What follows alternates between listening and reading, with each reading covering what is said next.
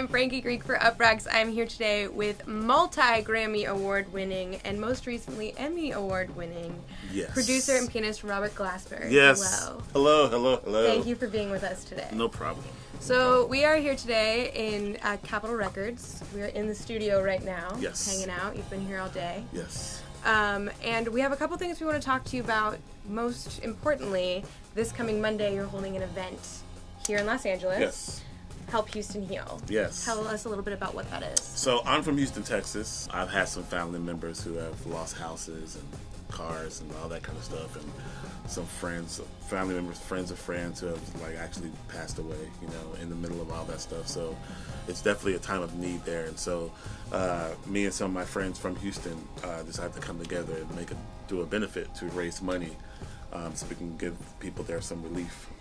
And myself, LaToya Luckett, and my best friend Brian Michael Cox, we're all doing this together. We all went to the same high school as well. Oh, cool. High school for performing and visual arts. That's amazing. Yeah, so we decided to do something here in LA because a lot of people are here. A lot of people don't want to fly to Houston right now. You know, right. People are trying to do benefits in Houston, but it's like people aren't trying to really fly there and figure things out. And Houston's it's not rebuilt yet, so it's not really just ready for, you know, to have a bunch of shows.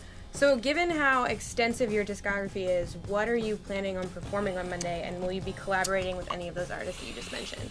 Yeah, I'm going to go, some of it's literally going to be up in the air because people are just saying, hey, we're going to come through, you know what I mean? Yeah. Or some people are like, I have a studio session, but I'm going to come through. I'm flying in that day for something, but I'm going to come through. So it's going to be up in the air, whoever comes through. It's kind of how my shows are in general. Like, when I do shows, people just fall through. So aside from the concert, you are a very busy guy. You've had a very busy year. We teased it a little bit earlier, but you recently won an Emmy with Common. Yes. For the letter Song to the Free, which was in Ava DuVernay's Netflix documentary 13. Yes.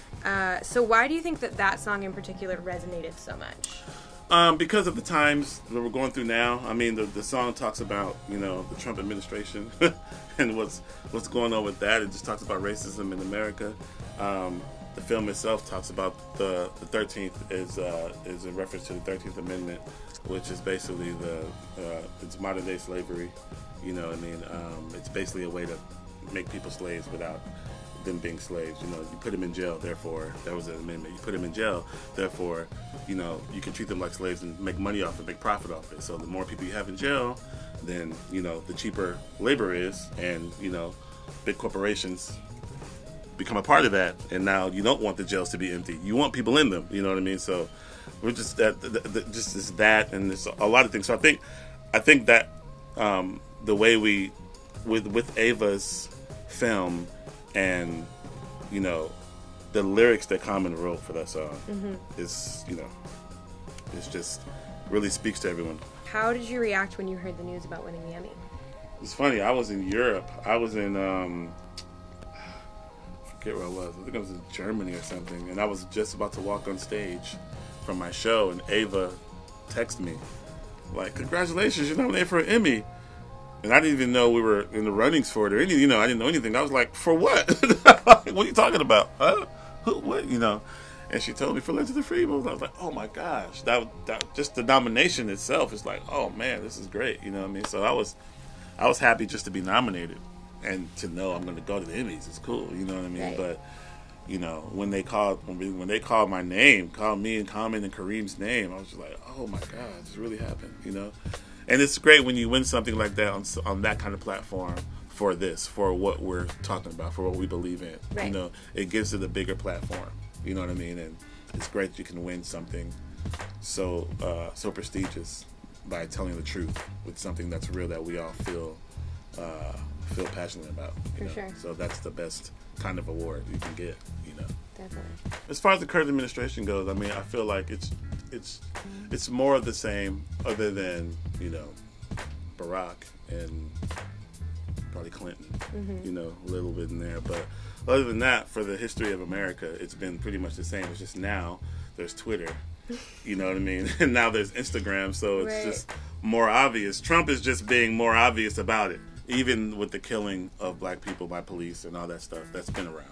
You know, now we just can say, "Ha, see, it's really happening," and everybody can see it. Right. Now, racism is at a point where it's in your face and you can see it. And there are still people who still fight the fact that and don't want to believe that it's here. You know what I mean? But now we can say, "Look, it's here. Came up on my Instagram post." You know what I mean? We can like prove it now. You know what I mean? So that's where we are in America right now. I think. So I want to bring it back to Monday. Help Houston Heal, 8 p.m. at the Troubadour. 8 p.m. at the Troubadour. What message do you feel like people who are attending the event, like what's the goal for them to take away about Houston, about music, about activism? Basically, we're all human. You're human first. Musician is what we do. Whatever you do for a living is what you do. But the first thing is you're a person. You know what I mean? So, and you're a person that didn't make it on your own.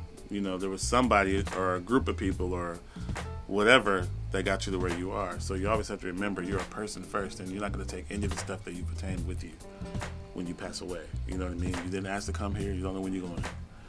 You know, so, you know, that's my thing. I'm like, always remember you're a person first and try to help whenever you can. Whatever you can do.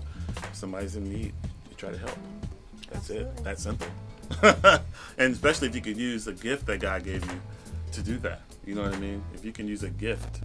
Everybody doesn't have that kind of gift that can raise money. You know what I mean? Like, right. I do what I'm doing and money comes and then I can give it away. So Monday, 8 p.m. at the Troubadour, there'll be more information about the benefit in the comments below and the organizations that will be benefiting from tickets and everything. Exactly. And we're using real organizations, the grassroots organizations that really help. This ain't the Red Cross and none of that other stuff. You know what I mean? People who are on the ground. People that are actually on the ground, for sure. Thank you guys for watching. I'm Frankie for UPROXX. And I'm Robert Glasper. UPROXX rocks, baby.